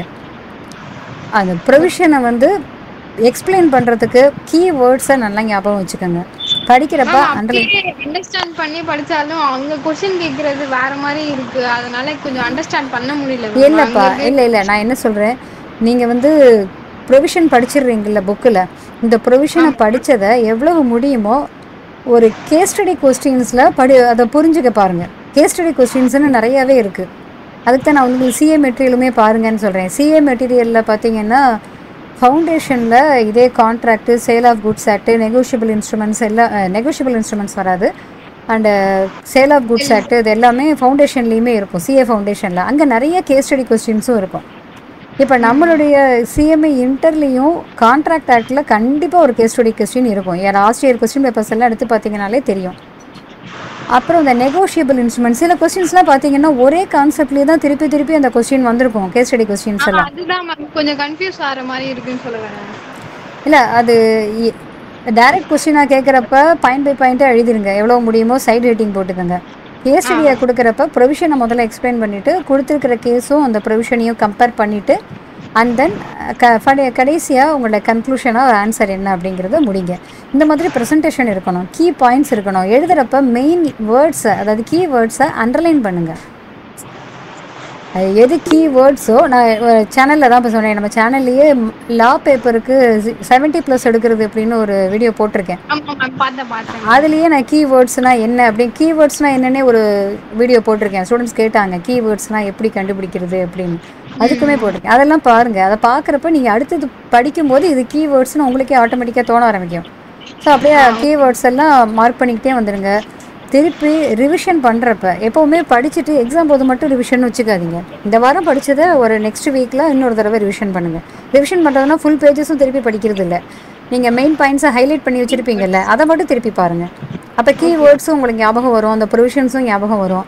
திருப்பி திருப்பி பார்க்கறதுனால அது மறக்காது, எக்ஸாமுக்கு ஈஸியாக இருக்கும். ஓகேப்பா. Study plan for group 2 ஜிஎஸ்டிக்கு important notes. Study plan group 2க்கு கேட்டிருக்கீங்க. ஆல்ரெடி ஸ்டடி பிளான் வந்து ஒரு 90 days ஆர் 100 days எனக்கு கரெக்டாக ஞாபகம் இல்லை, நம்ம சேனலில் போட்டிருக்கேன். இப்போ கூட இன்னைக்கு கூட அந்த ஸ்டூடெண்ட்ஸ் கேட்டாங்க, அதை 100 daysன்னு நினைக்கிறேன். ஆமாம், அதை யூஸ் பண்ணிக்கலாமா அப்படின்னு கூட ஒரு ஸ்டூடெண்ட் கேட்டாங்க. தாராளமாக இன்னும் எக்ஸாமுக்கு நமக்கு 100 days குறையாமல் இருக்குது. ஸோ அதில் நம்ம சேனலில் போனீங்கன்னா குரூப் 1 அண்ட் குரூப் 2 எல்லாத்துக்குமே ஸ்டடி பிளான் போட்டிருப்பேன், 100 days ஸ்டடி பிளான். அதில் ஒவ்வொரு சாப்டருக்கும் எத்தனை நாளில் நம்ம முடிக்கணும் அப்படிங்கிற மாதிரியும் ஸ்டூடெண்ட்ஸ்க்கு ஒரு கைடன்ஸ் மாதிரி கொடுத்துருப்பேன். பட் இந்த ஸ்டடி பிளான் எல்லாமே ஜஸ்ட்டு ஒரு கைடன்ஸ் தான். ஏன்னா எல்லோரும் இப்படி தான் படிக்க முடியும் அப்படிங்கிறதெல்லாம் கிடையாது. உங்களுக்கு தேவையான ஸ்டடி பிளானை நீங்களே போட்டுக்க முடியும். ஏன்னா ஒரு சில ஸ்டூடெண்ட்ஸுக்கு பார்த்தீங்கன்னா ஒரு தியரி பேப்பர் கஷ்டமாக இருக்கும், இன்னொரு சில ஸ்டூடெண்ட்ஸுக்கு அந்த தியரி பேப்பர் தான் ஈஸியாக இருக்கும். அப்போ உங்களுக்கு ஏற்ற மாதிரி ஸ்டடி பிளானை நீங்கள் போடுங்க. இப்போ 4 பேப்பர் எழுத போகிறீங்க அப்படின்னா இந்த 3 months ஆல்ரெடி நீங்கள் ஏற்கனவே படிச்சிருப்பீங்கல்ல, அப்போ இன்னும் படிக்காமல் விட்ட சப்ஜெக்ட் எல்லாத்தையுமே ஒரு 1 monthக்குள்ளே படித்து முடிச்சிருங்க. அப்படி அதை படிக்கிறப்ப ஏற்கனவே படித்ததை சைட் பை சைட் ரிவைஸ் பண்ணிக்கிட்டே வாங்க. அப்படி ரிவைஸ் பண்ணிக்கிட்டே வர்றப்ப உங்களுக்கு அதுவும் மறக்காது, இதுவும் படிப்பீங்க. ஸோ அடுத்தது ரிவிஷன் அப்படிங்கும்போது ப்ரீவியஸ் இயர் கொஸ்டின் பேப்பர்ஸை மறக்கவே கூடாது, அது பார்க்கணும். சிஏ இன்ஸ்டியூட் மெட்டீரியல், சிஏல கேட்டிருக்கிற கொஸ்டின்ஸு எல்லாமே பாருங்கள். இந்த மாதிரி பிளான் பண்ணி படிங்கப்பா. இப்போ இருக்கிற 3 months தாராளமாக உங்களால் இன்னொரு குரூப் படிக்காமல் இருந்தால் கூட படிக்க முடியும். பட் சின்சியராக அதுக்கு நீங்கள் எஃபர்ட் போடணும். I wrote group 1 didn't get aggregate whether I can wrote both groups BCom second year. இப்போ தான் ஒரு ஸ்டூடெண்ட் கேட்டாங்க, நான் சொன்னேன் 2 குரூப்பும் எழுதலாமா அப்படின்னு கேட்டதுக்கு சொல்லியிருந்தேன். ஸோ 2 குரூப்பும் எழுதுறதா இருந்தால் நல்லா தெரியும்னா எழுதுங்க.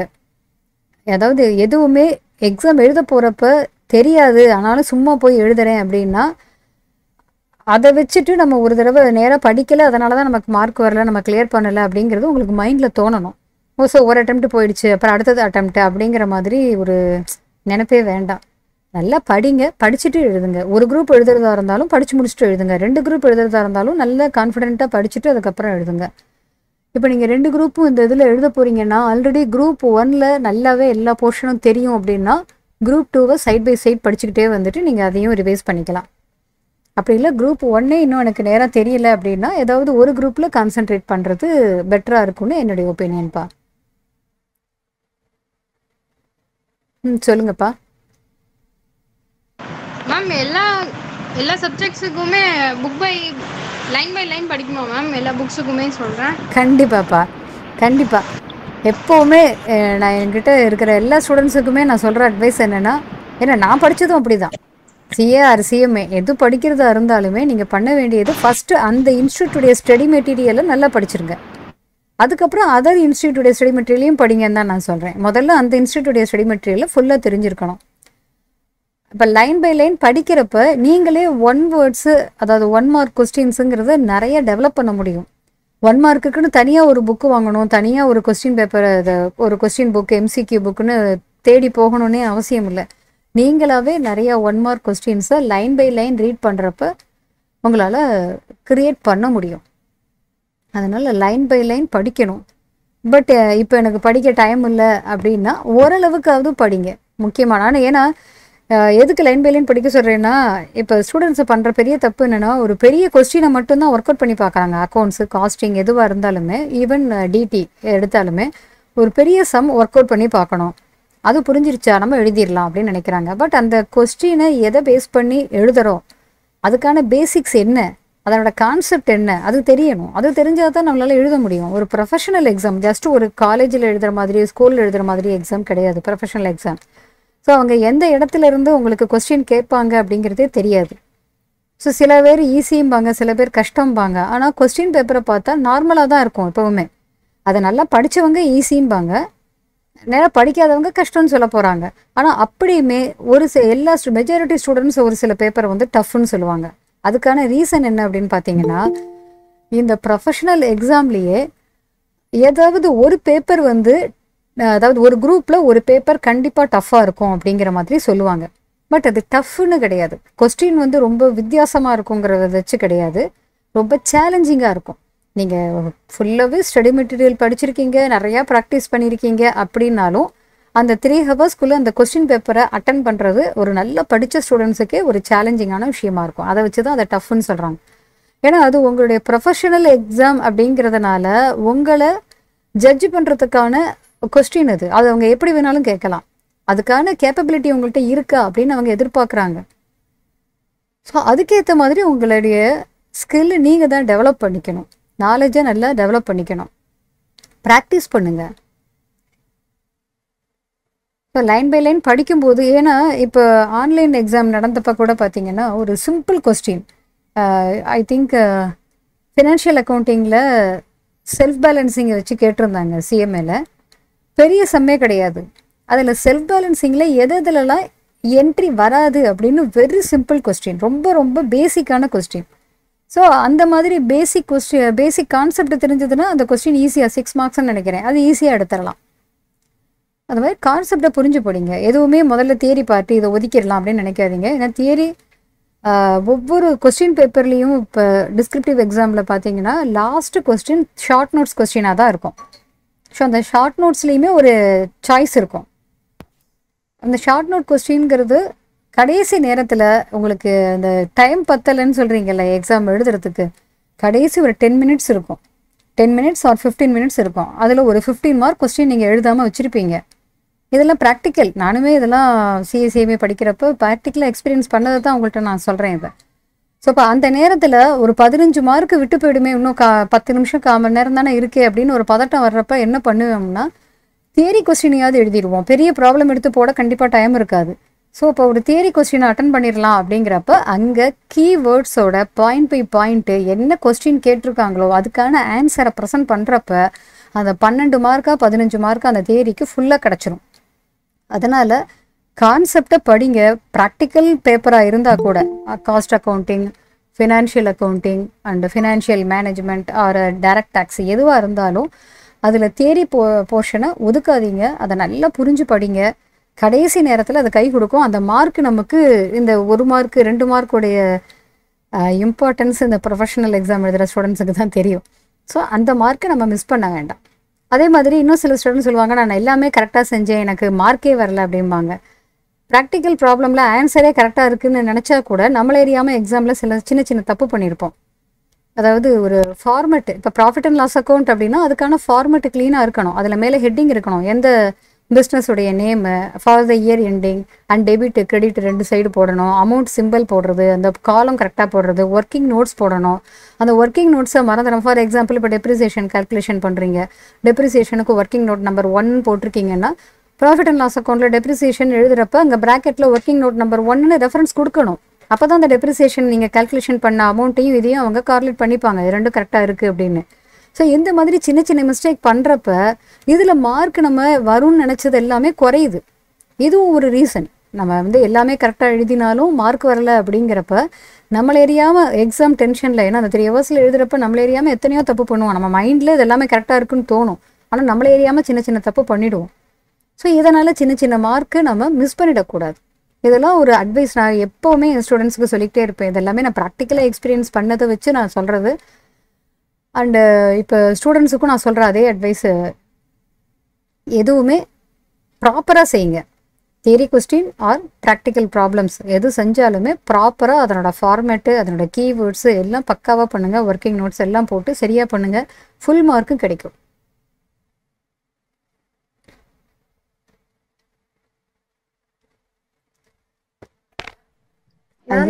சொல்லுங்கம்மா. மேம் சிலபஸ் 2022க்கு கிளாஸ் ஸ்டார்ட் பண்ணிட்டீங்களா மேம்? சிலபஸ் 2022வா? ஆமாம்ப்பா, ஆமாம். ஏற்கனவே இப்போ காஸ்டிங் வந்து காஸ்ட் அக்கௌண்டிங் கிளாஸஸ் இன்னும் ஒரு நெக்ஸ்ட் வீக்கில் ஸ்டார்ட் ஆகுது. டிடிக்கு ஆல்ரெடி கிளாஸஸ் முடிய போகுது. நீங்கள் டீட்டெயில்ஸ் வந்து கால் பண்ணி கேட்டுக்கங்க. என் நம்பர் தெரியுங்களா உங்களுக்கு? தெரியும். ஓகேப்பா. குரூப் 2க்கு கேக்குறேன் மேம். குரூப் 2வா? குரூப் 2க்கு நீங்கள் கால் பண்ணுங்கப்பா, நான் சொல்கிறேன். Okay ma'am. Okay. I have completed inter stage 1 in 2005.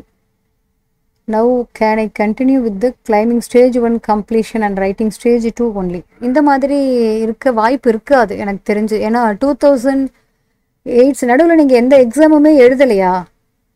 நடுவில் எந்த எக்ஸாமுமே எழுதலை அப்படிங்கிறப்ப அது ஆக்சுவலாக நீங்கள் ஒரு குரூப் கிளியர் பண்ணதோடைய வேலிடிட்டியும் போயிருக்கும். அப்படிதான் நடுவில் எக்ஸாமே எழுதாமல் இத்தனை நாள் விட்டுட்டீங்க அப்படின்னு சொன்னால் அதுக்கு ஒரு கண்டிஷன்ஸ் உண்டு. அதுக்கப்புறம் நீங்கள் ஃபுல்லாகவே தான் எழுதுகிற மாதிரி இருக்கும். 2005ல் ஒரு குரூப் முடிச்சுட்டு அப்படியே விட்டுட்டேன்னு சொல்கிறீங்க. ஸோ நடுவில் நீங்கள் எந்த எக்ஸாமுமே எழுதலை அப்படிங்கிறப்ப அந்த இது போயிருக்கும். நீங்கள் ஃபுல்லாகவே எழுதுகிற மாதிரி தான் இருக்கும்.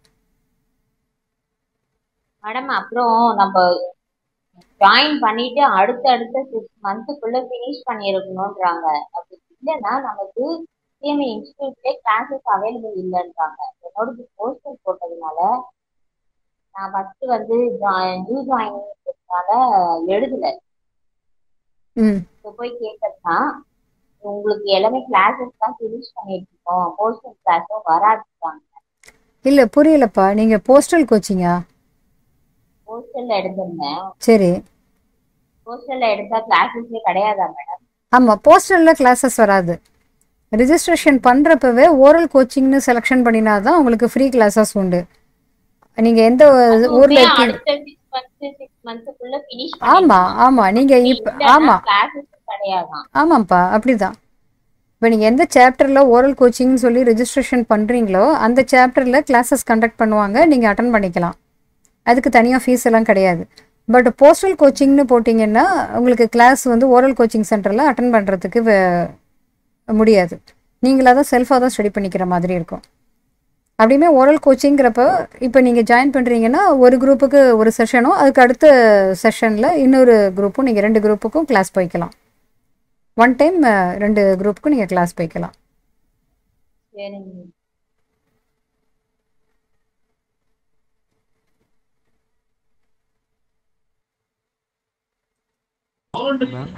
சொல்லுங்கப்பா. சொல்லுங்க மேம். ஒரு டவுட் மேம். சொல்லுங்க. இப்போ வந்து மேக்ஸிமம் வந்து பார்த்தோன்னா 4 அட்டெம்ப்ட்ஸ் அப்படின்னு வந்து சொல்கிறாங்க. லாஸ்ட் இயர் வந்து ஒரு அட்டெம்ப்ட் நான் எழுதுனேன், அது அக்ரிகேட்டில் தான் போச்சு மேம். இந்த நேற்று வந்து ரிசல்ட்ல எனக்கு அக்ரிகேட்டில் தான் போச்சு. மேக்ஸிமம் டிசம்பர் வரைக்கும் தான். இல்லை, நார்மலாக இது வந்து கோச்சிங் ரீவேலிடேஷன் அப்படின்னு சொல்லுவாங்க. கோச்சிங் ரீவேலிடேஷன்னா ஒரு 6 எக்ஸாம்குள்ளே 6 எக்ஸாம்ஸ், அதாவது 6 எக்ஸாம்ங்கிறது இன்ஸ்டியூட் கண்டக்ட் பண்ணிக்க ரெஜிஸ்ட்ரேஷன் பண்ணி 6 எக்ஸாம்ஸுக்குள்ளே நீங்கள் கம்ப்ளீட் பண்ணி முடிக்கணும். அப்படி முடிக்கலை அப்படின்னு சொன்னால் அது வந்து நீங்கள் எழுதுகிற 6 எக்ஸாம் கிடையாது, இன்ஸ்டியூட் கண்டக்ட் பண்ணுற 6 எக்ஸாம் நீங்கள் ரெஜிஸ்ட்ரேஷன் பண்ணதுலேருந்து முடிக்கணும். அப்படி முடிக்கலைன்னா ரீவேலிடேஷன்னு பண்ணிக்கணும். ரீவேலிடேஷன் ஆஃப் கோச்சிங் அப்படின்னு சொல்லுவாங்க. அது ஒரு அமௌண்ட்டு கட்டி நீங்கள் பண்ணிக்கணும். ரிஜிஸ்ட்ரேஷன் பண்ணின டேட்லேருந்து 7 இயர்ஸ்க்குள்ளே ஃபுல் கோர்ஸும் முடிக்கலைன்னா அதுக்கு டினோவா ரிஜிஸ்ட்ரேஷன் வரும். இது எல்லாமே நான் டீட்டெயிலாக நம்ம சேனலில் போட்டிருக்கேன், நீங்கள் பாருங்கள். அப்படி தெரியலைன்னா எனக்கு மெசேஜ் போடுங்க, நான் உங்களுக்கு அந்த வீடியோ லிங்க் அனுப்புகிறேன். அது ஃபுல் டீட்டெயிலுமே அதில் இருக்கும். Okay ma'am. மேம் இன்னொரு டவுட் என்னன்னா, இப்போ அவங்க இன்ஸ்டியூட் கண்டக்ட் பண்ண எக்ஸாமில் ஒரு சில எக்ஸாம்ஸ் வந்து நான் அப்ளை பண்ணவே இல்லை. அப்போ அந்த எக்ஸாமும் வந்து அதான் உண்டு ஆகும். அதை தானே இப்போ நான் சொல்கிறேன். நீங்கள் எழுதுகிற எக்ஸாம்னு கணக்கு கிடையாது, இன்ஸ்டியூட்டை எவ்வளவு எக்ஸாம் கண்டக்ட் பண்ணியிருக்காங்க. ஏன்னா சில சமயம் இந்த கொரோனா சமயத்துலலாம் இயர்லி ஒன்ஸ் பண்ணினாங்க, அது மாதிரி. மற்றபடிலாம் இயர்லி ட்வைஸ் வரும், 6 months ஒன்ஸு, ஜூன் அண்ட் டிசம்பர்னு வரும். அதை பொறுத்து நீங்கள் ரெஜிஸ்ட்ரேஷன் ஆனதுலேருந்து 6 எக்ஸாம்ஸ் அதுதான் கவுண்ட் பண்ணுவாங்க. Okay ma'am, thank you ma'am.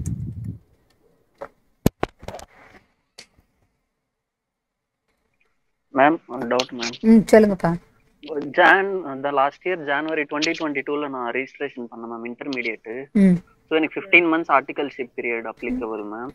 இப்போ நான் அந்த டேட்ல இருந்து நான் ரெஜிஸ்ட்ரேஷன் பண்ணிக்கலாமா மேம் ஆர்டிகல்ஸ்க்கு? இப்போ தாராளமா பண்ணலாம். பேக் டேட் வச்சு நான் அப்ளை பண்ணிக்கலாமா மேம்? நீங்க வந்து சிஏ பண்றீங்களா? ஆமா மேம், சிஏ ஆர்டிகல்ஸ் போட்டிருக்கேன் மேம். லாஸ்ட் ஆகஸ்ட்ல இருந்து போட்டிருக்கேன். ரெண்டும் ஒரு 8 months கிளாஸ் ஆவற மாதிரி இருக்கும். இல்ல ரெண்டு அப்படி பண்ண முடியாது. ஏதாவது ஒரு ஆர்டிகல்ஷிப் தான் நீங்க அட் அ டைம் பண்ண முடியும். ரெண்டும் கிளாஷ் ஆக முடியாது. சிஏ ஆர்டிகல்ஷிப்பை சிஎம்ஏக்கு எடுக்க மாட்டாங்க, அதே மாதிரி சிஎம்ஏ ஆர்டிகல்ஷிப்பை சிஏக்கும் எடுக்க மாட்டாங்க. நீங்கள் வேற எங்கேயாவது ஆர்கனைசேஷனில் ஒர்க் பண்ணினதை எக்ஸம்ஷனாக சிஎம்ஏக்கு கிளைம் பண்ணிக்கலாம். Okay ma'am. பட் அந்த 15 monthsங்கிறது தனியாக சிஎம்ஏக்காக நீங்கள் பண்ணினதாக இருக்கணும். சிஏ ஆர்டிகல்ஷிப்பை இங்கே கொண்டு வந்து காம்பன்சேட் பண்ண முடியாது. Okay ma'am, thanks. அப்படியே ஒரு டவுட் மேம். இப்போ செப்பரேட்டா சிஎம்ஏ ஆர்டிகல்ஸ்ல இருந்து நம்ம கிளைம் பண்ணிக்க முடியுமா மேம்? தான் சிஏ நம்ம அது சிஏ ஆர்டிகல்ஸ் அப்ளிகபிள் தான் அப்டேட் பண்ணாம ஓன்லி சிஎம்ஏ ஆர்டிகல்ஸா பண்ணிக்க முடியுமா மேம்? பண்ணிக்கலாம்.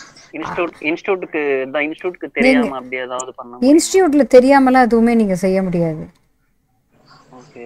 இன்ஸ்டிடியூட் ஏன்னா சிஏ ஆர்டிகல்ஷிப்னா ஆல்ரெடி நீங்க சிஏல அந்த ஃபார்ம் ஃபைல் பண்ணிருப்பீங்கல்ல ஆர்டிகல்ஷிப்புக்கு. அப்படி இருக்கிறப்ப ரெண்டுக்குமே எப்படி நீங்க மாத்தி பண்ண முடியும்?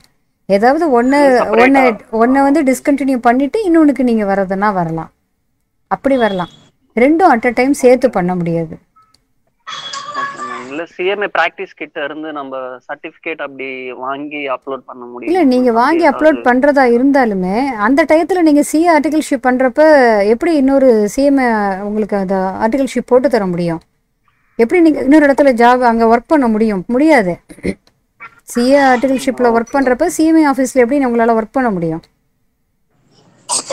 ஏதாவது ஒரு ஆர்டிகல்ஷிப்பை முடிச்சுட்டு நீங்க இன்னொன்னுக்கு போகலாம்.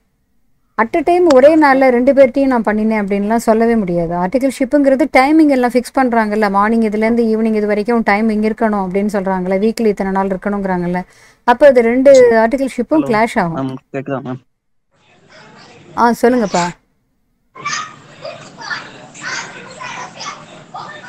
சொல்லுங்க. சொல்லுங்க, கேக்குது.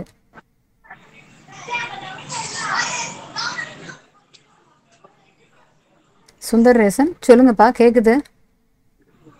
ஹலோ மேடம், நான் பேசல. ஆக்சுவலா நான் ஆன் தான் பண்ணேன். வேற யாரோ கூப்பிட்டு பேசியிருக்காங்க. Okay okay okay okay. Anyhow நான் என்னோட டவுட் நான் கேட்டுறேன் madam.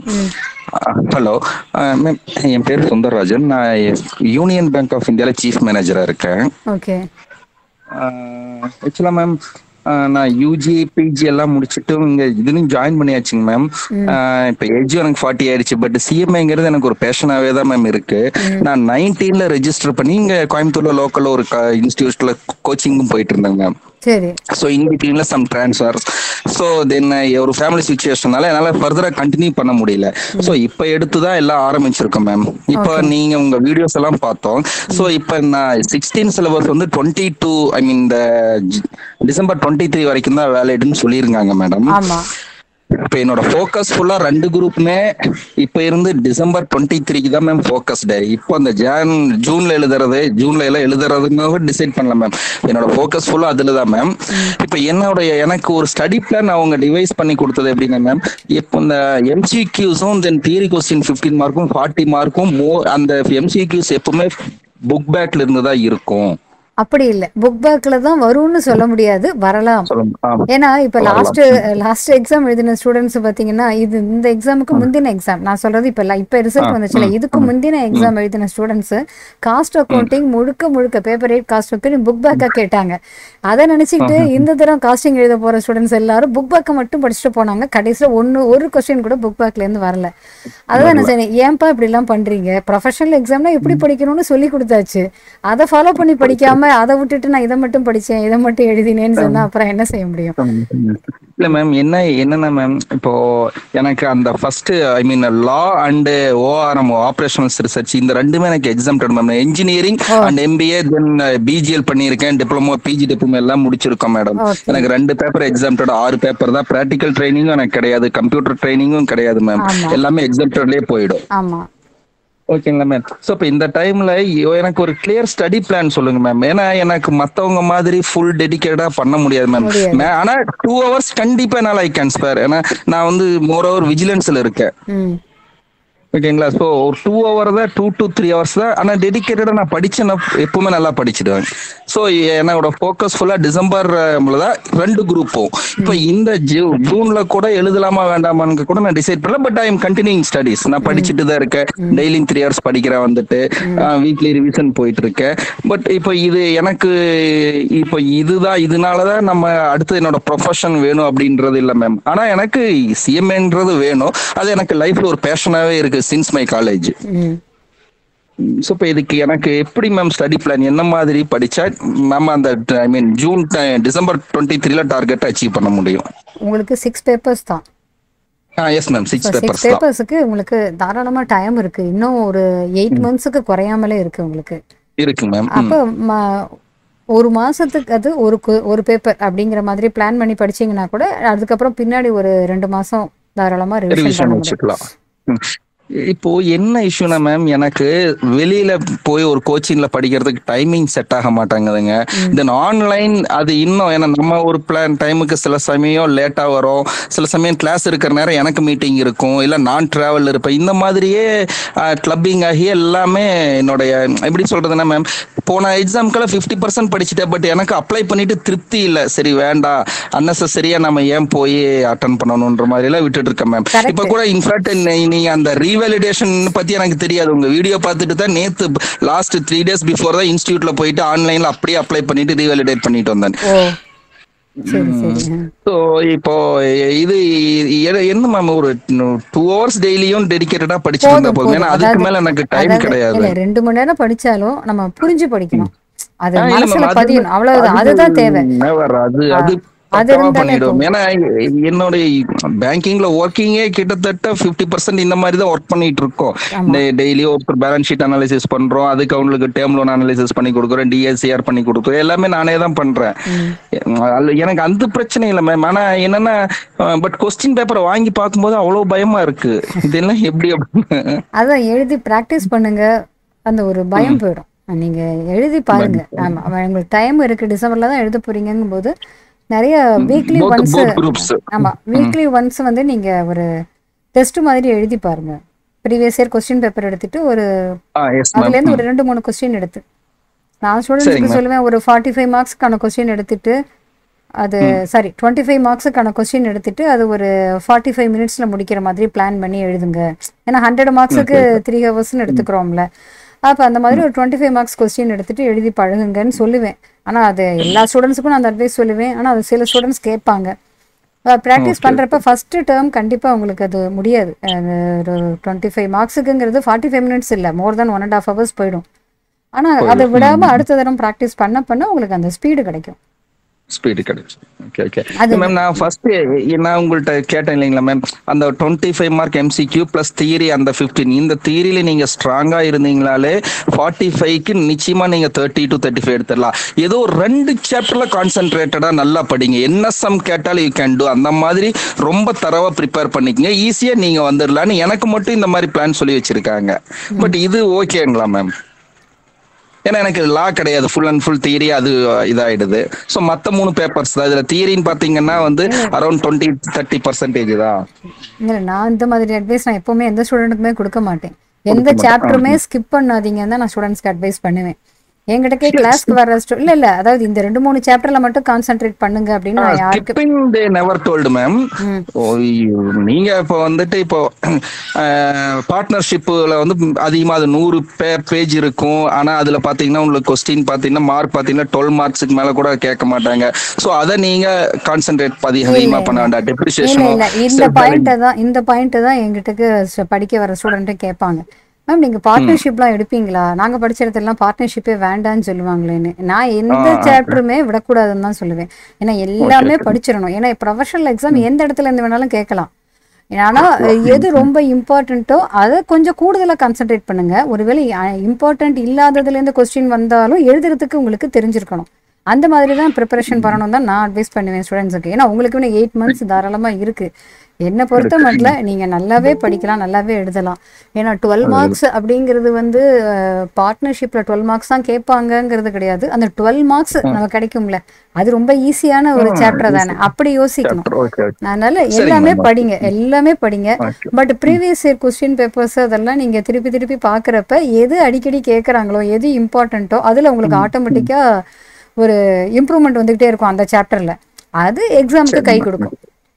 Okay ma'am, okay ma'am. இப்போ எனக்கு இந்த மார்க்ஸ் அவங்க அவார்ட் பண்றது வந்துட்டு மேம் என்ன மெத்தட்ல மேம் இருக்கும்? எல்லாமே அப்படியே நம்ம எப்படி அந்த இன்ஸ்டியூட்ல ஒரு கீ ஆன்சர் ரிலீஸ் பண்றாங்கன்னா அதே போல இருந்தா மட்டும்தான் ஃபுல் மார்க் மேம்? இல்ல நம்ம ஒரு ஸ்டெப் அந்த மாதிரினா கூட நம்ம இந்த ஸ்கூல்ல எங்களுக்கு எல்லாம் கொடுப்பாங்க இல்லீங்களா? ஸ்டெப் வைஸ் மார்க் கண்டிப்பா உண்டு. ஸ்டெப் வைஸ் மார்க் கண்டிப்பா உண்டு. அந்த ஃபைனல் ஆன்சருக்கு அரைவ் பண்ணி கொண்டு வரணும்ன்றது கூட இல்ல மேம்? கிடையாது. இப்ப பேலன்ஸ் ஷீட்டே எடுக்கிறீங்க, பேலன்ஸ் ஷீட் டைப் ஆகல அல்லது டோட்டல் உங்களுக்கு மிஸ்டேக்கா இருக்கு, அதை பத்திலாம் பிரச்சனையே கிடையாது. அது வரைக்கும் நீங்க அதுல என்னென்னலாம் ஒர்க்கிங்ஸ், அதுக்கு தான் இப்ப நான் சொன்னேன் இல்லையா, ஒர்க்கிங் நோட்ஸ் போடுங்க. அந்த ஒர்க்கிங் நோட்ஸை ரெஃபரன்ஸ் கொடுங்க. ஒவ்வொரு சின்ன சின்ன பாயிண்ட், ருபீஸ் சிம்பிள், இப்போ சில கொஸ்டின்ல ருபீஸ் இன் தௌசண்ட்ஸ், ருபீஸ் இன் லேக்ஸ்ன்னு கொடுத்துருப்பாங்க. பட் அதை ஸ்டூடெண்ட்ஸ் அதை கவனிக்கவே மாட்டானுங்க. சும்மா அவங்க மாட்டுக்கு அது 2500ன்னு போட்டு எழுதியிருப்பாங்க, ஆனால் அங்கே மேலே இன் தௌசண்ட்ஸ் ஆர் இன் லேக்ஸ்ன்னு கொடுத்துருப்பாங்க. அதையும் மென்ஷன் பண்ணணும் சம்ல. அதை மென்ஷன் பண்ணாம இவங்கள வெறும் 2500க்குன்னு போட்டு அந்த கொஸ்டினே தப்பு தானே. அப்ப இதெல்லாம் சின்ன சின்ன மிஸ்டேக் தானே. இது எல்லாம் பண்ணாதீங்கிறது தான் அட்வைஸ் பண்றது ஸ்டூடெண்ட்ஸுக்கு. அதை கவனிச்சு பண்ணாங்கன்னா ஈஸியா இருக்கும். அவ்வளவுதான். ஈஸியா இருக்கும். சரி மேம், நீங்க இப்போ ஆன்லைன் கிளாஸஸ் ஆக்சுவலா இது இந்த ஃபோரம்ல கேட்க கூடாது. நீங்க இப்போ ஆன்லைன் கிளாஸஸ் ஏதாவது சான்சஸ் இருக்கா மேம் எங்களுக்கு? அல்லது பிரிண்ட் ஐ மீன் ப்ரீ ரெக்கார்டட் கிளாஸஸ் அந்த மாதிரி ஏதாவது இருக்கு? நீங்க வந்து நம்பர் கான்டாக்ட் பண்ணுங்க. நம்பர் இருக்குல உங்களுக்கு? இல்ல ma'am, I can take it from net. இதுல யூடியூப்ல இருந்து கூட எடுத்துக்கலாம் இல்லையா? இல்ல நான் கூட திருப்பியும் கூட இங்க போடுறேன். கிளாஸ் இப்ப மீட்டிங் ஆரம்பிக்கிறப்ப ஸ்டூடெண்ட்ஸ் கேட்டாங்க, கொடுத்தேன். இந்த நம்பர் போட்டிருக்கேன். Just a minute, ma'am. I'll note down.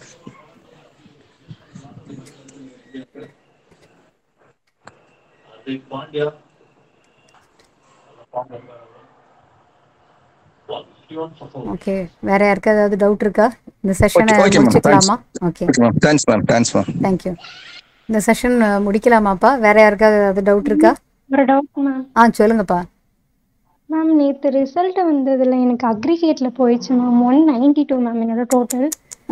8 marks இதாயிடுச்சு மேம். ரீவேல்யூஷன் போட்டா வருமா மேம்? சான்ஸ் இருக்கா மேம்? அதான்ப்பா, ரீவேல்யூவேஷன் அப்படிங்கிறது வந்து உங்களுக்கு டோட்டலிங் எரரோ அல்லது ஏதாவது ஒரு கொஸ்டின் கரெக்ஷன் பண்ணாமல் இருந்தாலோ கிடைக்கலாம், அவ்வளோதான். Okay ma'am. ஆமாம், அது பொறுத்து இருக்குது உங்களுக்கு. ஒரு வேலை, ஏன்னா மேக்ஸிமம் எல்லாருமே கரெக்ஷன் பண்ணதை கரெக்டாக பண்ணியிருப்பாங்க, எல்லா கொஸ்டினுமே கரெக்ஷன் பண்ணியிருப்பாங்க, டோட்டலிங் கரெக்டாக இருக்குங்கிறப்ப மார்க் வரதில்லை நிறையா ஸ்டூடெண்ட்ஸுக்கு. அதனால் ரீவேல்யூஷன் போட்டால் மார்க் வரல அப்படிங்கிறதுல இது ரீவெரிஃபிகேஷன் தான். இது உங்களுக்கு டோட்டலிங் கரெக்டாக இருக்கா, எல்லா கொஸ்டினும் கரெக்டாக கரெக்ஷன் பண்ணியிருக்காங்களா அப்படின்னு பார்த்துட்டு உங்களுக்கு சொல்லுவாங்க. ஸோ அதில் உங்களுக்கு ஒரு வேலை பண்ணி பார்க்கலான்னு நினச்சா நீங்கள் பண்ணலாம். Okay ma'am, thank you ma'am. Okay,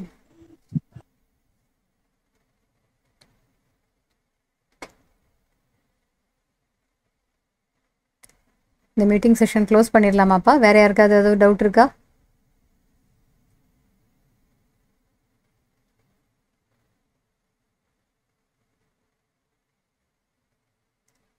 okay,